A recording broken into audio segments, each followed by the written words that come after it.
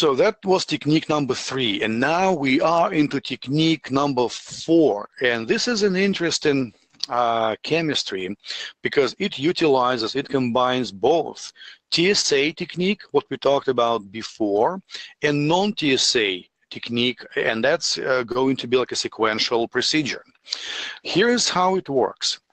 We know that TSA technique is incredibly sensitive. It means that, for example, we can use 200 less concentrated primary antibody and detect with TSA. If we use in a conventional IHC 200 times diluted primary antibody from the, its optimal concentration, our secondary antibody will not recognize it. They will not see it. Sensitivity will not be adequate and will pretty much get no staining. And knowing this phenomenon, we can now combine both TSA and non-TSA technique. Here's how it works. First, we incubate tissue section with the primary antibody diluted so much that it cannot be detected with the secondary antibody in a conventional IHC.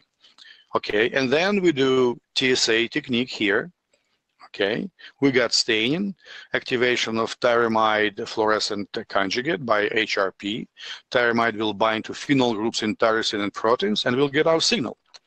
Second phase, we are going to incubate the same tissue section with the primary antibody, also rabbit, from the same host species, but in a normal concentration, normal optimal working dilution, which can be picked up and detected using the secondary antibody, like here. There probably cross-reaction of the secondary antibody here with these primary antibodies, but because the concentration of primary antibody is so low, we will not be seeing the signal or binding of this secondary antibody to primary antibody will not generate any visual signal. It will only generate the signal applicable to this primary antibody using a high concentration.